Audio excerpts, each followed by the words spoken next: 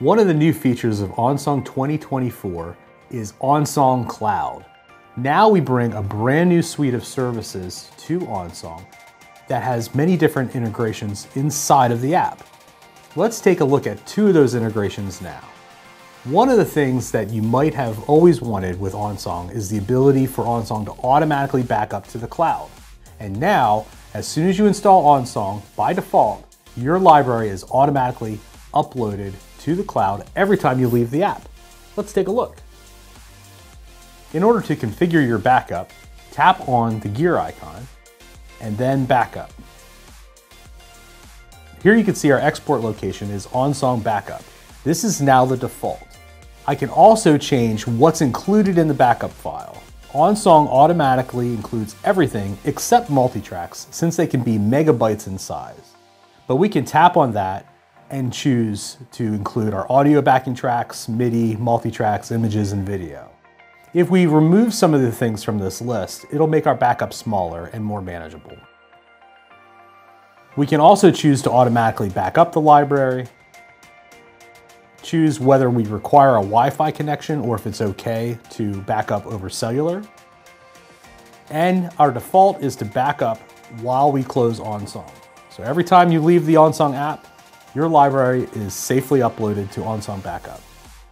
Now, we could also change this to another location. If I tap on OnSong Backup, we can choose Dropbox, Google Drive, file sharing, which is not a great idea because it puts it directly on your device.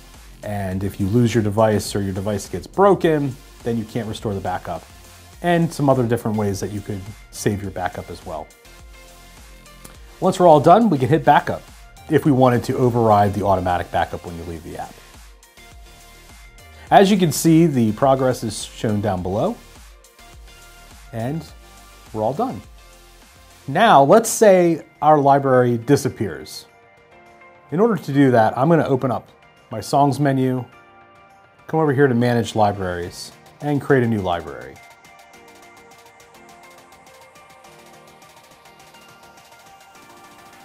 This will mimic me losing my library and completely installing OnSong from scratch. As you can see, as soon as I bring up OnSong, the Choose Backup screen appears, showing me all of the backups that I have on my OnSong account. Here I have my blank library, my church library, default, etc. And I can choose what library I want to restore. Let's pick this one.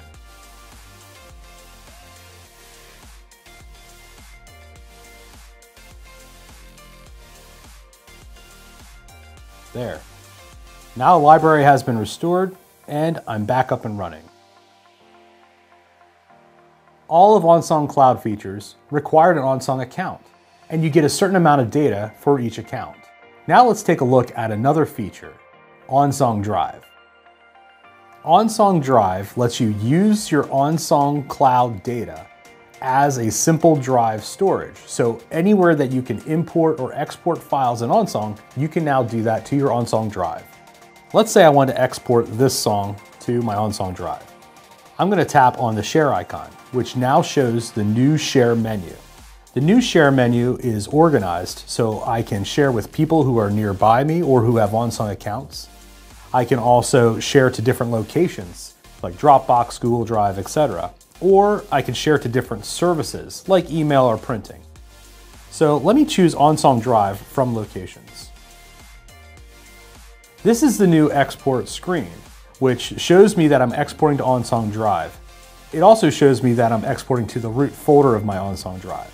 If I want to change that, I can tap on OnSong Drive and now see different places that I can store my files. OnSong Drive is unique in that I can save my files to my personal files folder. These are files that only I can access. But if I belong to groups using OnSong's group subscription, I can also see different groups that I'm a part of and have a shared folder that anybody who is a member of that group can access. Let me go into personal files. Here I can make a folder. I'm just going to call that Files. Very creative. And then I can tap on Files and choose that as my export location. I can then see that Personal Files is the folder that appears under Choose Export Location. Now I need to pick my file formats. This is very similar to the original export screen that you might be familiar with in previous versions of OnSong. Here I can export to Adobe PDF, OnSong Archive, which is a custom file format that works great for bringing in your key changes, your settings, your styles, everything with OnSong in an editable format. OnSong Text, which is just your text-based content as if you were editing it in the OnSong editor. Chord Pro and text files as well. I'm just going to pick PDF and Archive. And you can see that my output options change as well. If I tap on that, I can change how this export is going to work. I can change the file name. If I don't change the file name, it's just going to use the name of my song. I can also change how the files are exported. For instance, do I want to put them into a zip file or just individual files? I can bring all those files together into a single file. So if I was exporting a set, I wouldn't have individual files for each of my songs. I would have one file for my complete set. I can turn my annotations and chords on and off. I can expand flow and also choose whether the key and capo are turned on and off. And when I'm all done, OnSong's going to remember all of these settings for next time, by the way, so you don't have to go through this every single time. It'll even remember where you chose to export for each one of these locations, which is pretty cool. One more thing I want to show you is that I can turn on show all available file formats. So if you're interested in some of the original file formats that are less used in OnSong, you can turn those on. We just remove those by default just to make it a little bit simpler for new users. And then I can hit export. There, I've just exported my song in two different formats to OnSong Drive. Now that we've exported our files to OnSong Drive, let's take a look at how we would import them. I'm going to tap on Songs and then tap on the button in the lower right corner that looks like a download icon. Now the new Add Song screen appears, and I can see that I can add songs by creating them from scratch, bringing them in from other apps, or scanning with my camera using our document scanner.